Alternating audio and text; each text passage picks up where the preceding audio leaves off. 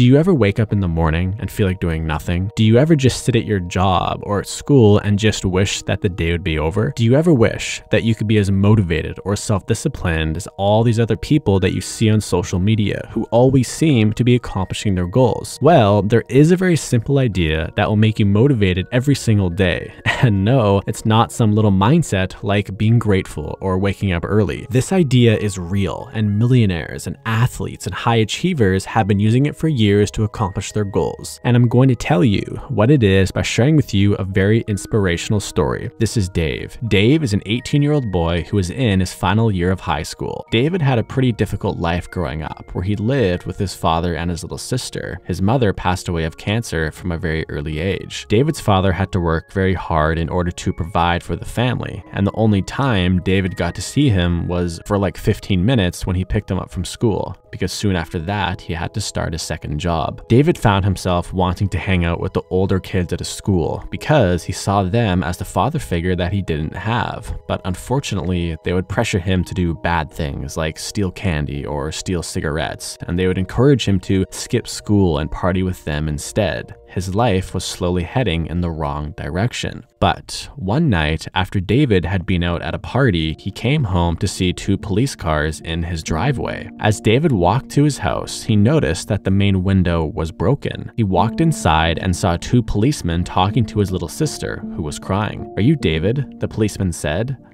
Yeah. What's going on here? Where's my dad?" "Son, take a seat." The officer went on to explain that two burglars had attempted to break into their home and that David's father happened to be awake. As a result of him trying to defend himself against the burglars, one of the burglars decided to take his father's life. David was in complete disbelief. The policeman's words didn't seem real. They themselves didn't seem real. This was literally a nightmare. In a matter of hours, David had now become the man of the house, and he had no family to turn to, he had very little money, and he now had to figure out a way to take care of himself and his little sister. Otherwise, they would be homeless and hungry. David was forced to drop out of school, and he immediately took on a full-time job at the local mechanic shop, where he had been working part-time. He would be there all day and just clean the dirty car parts and sweep the dirty floors. After work, he would come home, buy his little sister some cheap food, and then help her with her homework. He then cleaned the house, paid the bills. He was doing everything that a normal parent would do. But after a few months, David started to run out of money, and he could barely afford to buy food. David tried getting a second job, but nobody really wanted to hire some kid who looked poor, who had little to no skills, and had no high school education. Things were beginning to get really dark for David. He loved his sister very much, and he just wanted her to have the best life possible. But right now, he felt lost and alone. One day at the mechanic shop, David went up to his boss and asked if there was something that he could do to earn more money. And his boss said, "Well, I cannot pay you any more for your current job, but one of our mechanics just quit, and I'm looking for a replacement. So if you know how to repair cars, you could maybe do that," his boss said. "Yeah,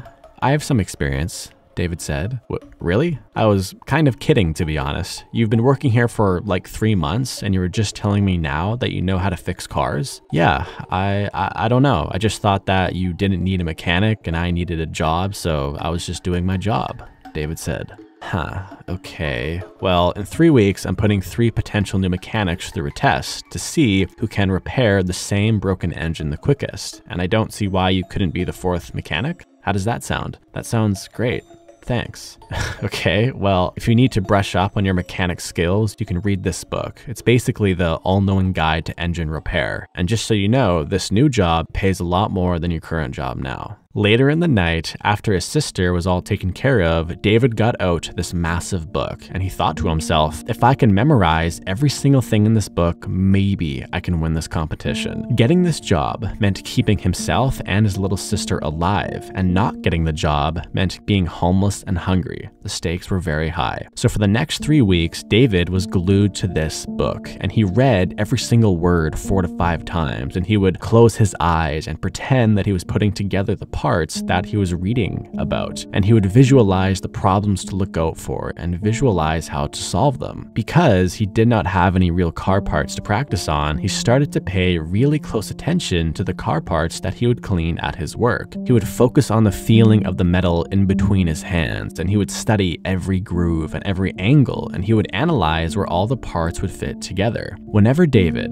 felt tired or he felt like he couldn't work anymore, he would just look at the hollow cupboards in his house where there was almost no food, and he would feel the cold air crawl up his spine because he could not really afford heating. But more importantly, he would look at his hungry, confused, sad little sister, who still could not really comprehend that both her mother and her father were gone. A hardship like that is not meant for a child. David had no choice. For the next 3 weeks, he barely slept, barely ate, barely drank. All he did was work.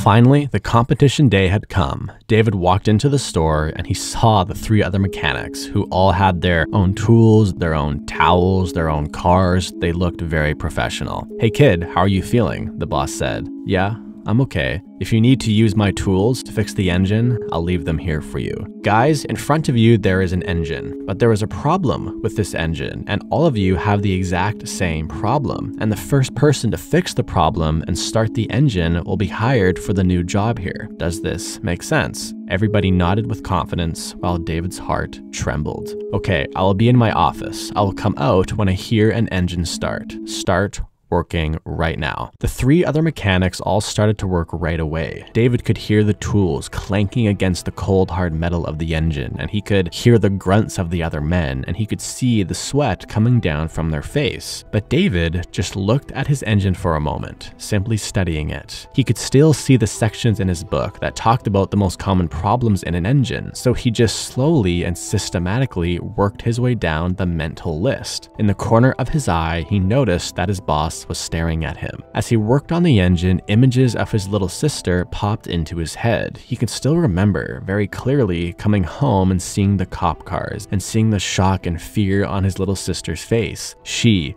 was his motivation. After some time, David had fixed a few of the basic problems and even some of the more advanced problems, but for some reason, it still would not start, and he could not really figure out why. As his hand came up to his face to wipe the sweat off his head, he noticed that his hand was really dirty, like really dirty, to the point of it being a little bit strange. He looked at where his hand was laying on the engine, and he noticed that it was on something called the fuel filter. Then instantly, he remembered a headline in his book called "Why a Clogged Fuel Filter Will Ruin Your Car." The filter is clogged. That's it. That's why it's not starting, David thought to himself. He frantically started to clean the filter, going as fast as he could. He could even feel a smile growing on his face while he was doing it, because he knew that once he did this, that the car would start. Every time that his heart would beat, the smile on his face became a little bigger and bigger. He was about to do the impossible. But then he heard it. The other mechanic's engine had started. The boss came out, shook the other mechanic's hand, and said, "Well done. Come into my office and let's have a chat. David, could you please clean everything up here?" In 5 short seconds, David's heart had shattered into pieces. As he started to clean everything up, tears filled his eyes. All the work he put in and all the pain that he went through was all for nothing. What am I going to do now? How am I going to provide for my sister? What about the rent and the heating? What am I going to do for the winter? Thoughts like this were racing through David's head. A few hours later, after the winning mechanic had signed the contract to work there, the boss called David into the office. "So, I looked at your engine. You almost had it, eh? You just didn't clean the fuel filter in time." "Yeah." Being fast is a really important trait as a mechanic. People want their cars fixed quickly. "Yeah, I get that." "You know, when you said you wanted to become the 4th mechanic here, I actually did a little bit of research into you, and I read what happened to you and your family in the newspaper, and I'm very sorry for what happened." David said nothing.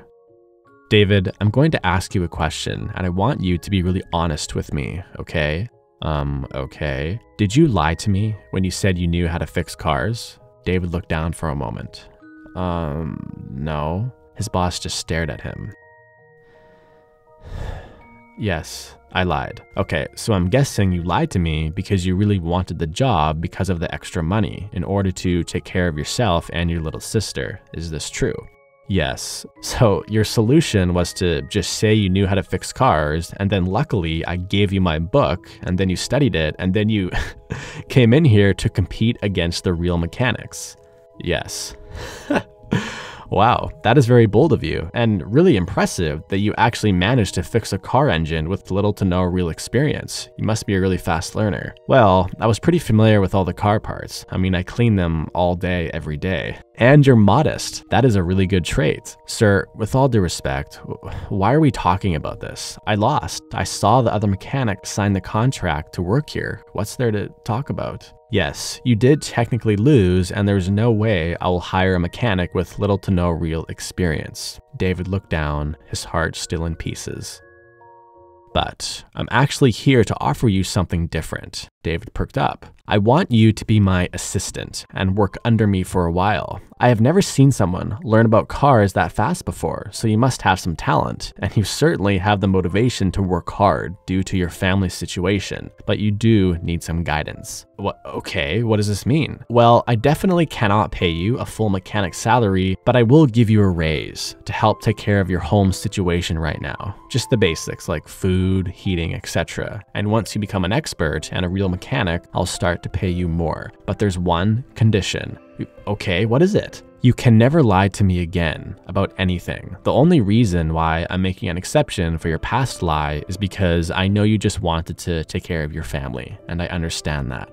So, do we have a deal? Yes, I'll never lie again. I'll be the hardest worker. I'll do anything you want me to do. Okay, great. Well, show up every day at 6 a.m. and be ready to work really hard. And from that point on, David became obsessed with cars. Whenever he was not taking care of his sister, he would be reading books about cars. He would talk to other mechanics, go to car conventions. This was the thing that gave him and his little sister a real shot at life. After 6 months, David had become one of the head mechanics at the shop, outperforming all the senior mechanics. Then fast forward another 6 months, and he had become one of the most skilled mechanics in the city because he was so desperate and eager to learn more and more that nobody could keep up with him. In 1519, there was a man named Hernan Cortez who set out on a mission to take over an island with 500 of his men. When they got to the island, they faced other people who did not want them to be there. Cortez then ordered his men to burn the boats that they came in on, so there was no option to retreat. The only options were either to live or to die. Oftentimes, when it comes down to life or death situations, people discover an inner drive and new skills that they never knew they had. David was forced into a situation where he had to either sink or swim. He had to figure out a way to either provide for his family or to be homeless and hungry, which is pretty much like life or death. If you are watching this video and you have an inclination to start your own business or to have a certain type of body, you might have to implement this burn the boats concept. Burning the boats for you could be quitting your job, then figuring out a way to pay your bills on your own, or maybe it's moving out of your parents' house and then refusing to take financial assistance from your parents or your friends. Maybe it's giving your friend $5,000 and then saying to him, if I don't have a six-pack in 8 months, you can keep